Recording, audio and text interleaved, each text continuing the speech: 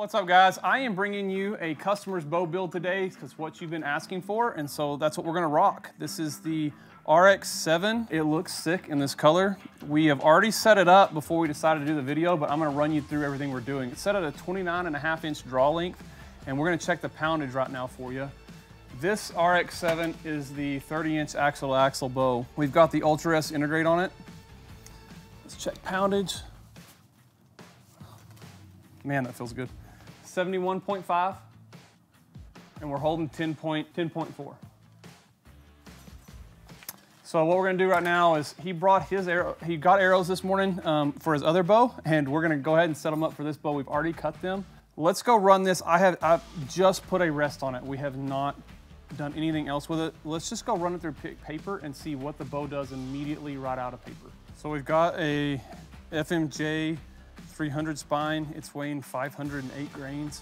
We'll check out how it spines out of here. We might have to make a few adjustments. I'm literally just center shot it, put a center shot on it. We're not doing anything else to it, and want to see how it comes out of paper with a center shot.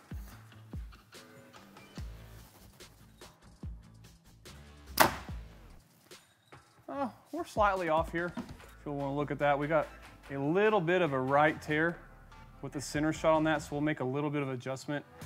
I will actually adjust the rest just slightly to get it paper tuned. It's just going to be a micro click. When you get these micro click rests, like we have some videos down below, it just allows you to make some really fine tune adjustments.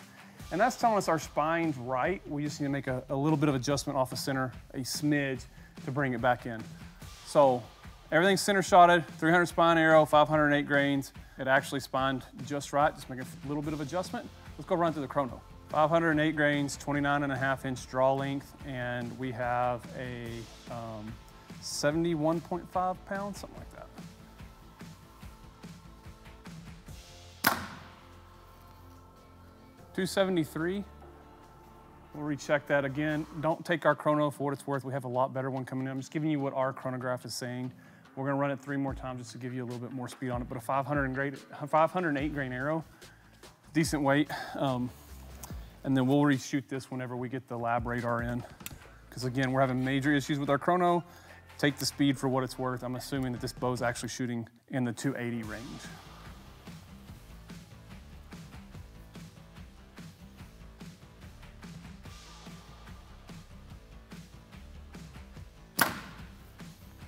.275, so the margin of error in there, this is probably right around that 280 range. With the new chronograph, we'll test it, but just giving you all the speeds out of our current chronograph. Awesome bow, 1-shot, 2-shot type of paper tune on it. We'll go back and adjust that. Amazing bow, draw weight is 71.5. The draw cycle is crazy smooth. The colors they use on these new bows is awesome. So that's a customer build for you. With an FMJ at 508 grains. We're gonna be in that 280 range speed-wise, 29.5-inch draw, 71.5 pounds. Phenomenal bow, love it. So what we're doing right now is we aligned his peep to his sight. He's getting his anchor. We're gonna come back and put a nose button in. He's just shooting for the center of the target to get dialed in. Nice, nice. We just gotta move it a little bit. We're a little bit low. So what we're gonna do now with him is we're not gonna focus on a big target. We're gonna start focusing him in on the orange dots. So when we sight in, we start with the big target, but since he's shooting so well just on his own, we're gonna start aiming in. I'm gonna start correcting form. We're gonna aim for a little bitty dot.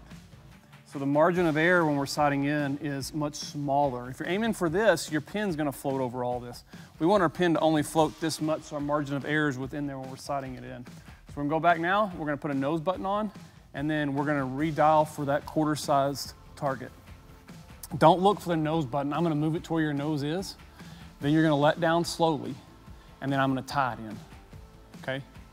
Because if you shoot it, it's gonna fly off. But this, I love the nose button. Kisser buttons are awesome too. I just feel like this gives you a little bit more, like a specific location of where it goes on your nose each time. So when you draw back, it's a repetition of the exact same spot every single time.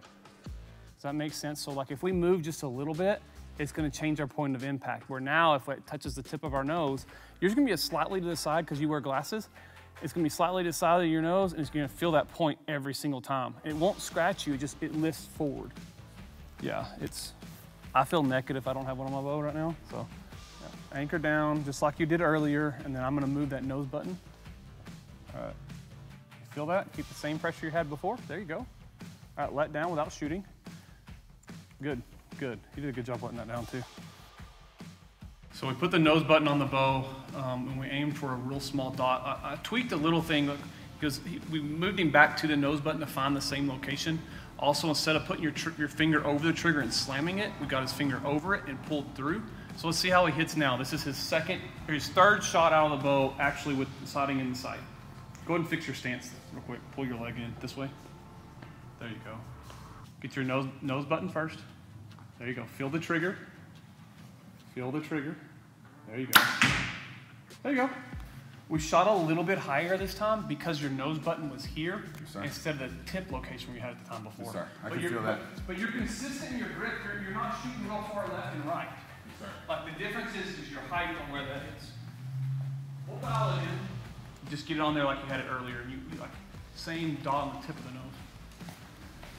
And then one thing I like to teach too is you've got a circle on your peep. So it's a circle. Right, I want you to take that circle, I want the top curves aligned. So top curve to top curve. We just breathe, no big deal, just have fun with it.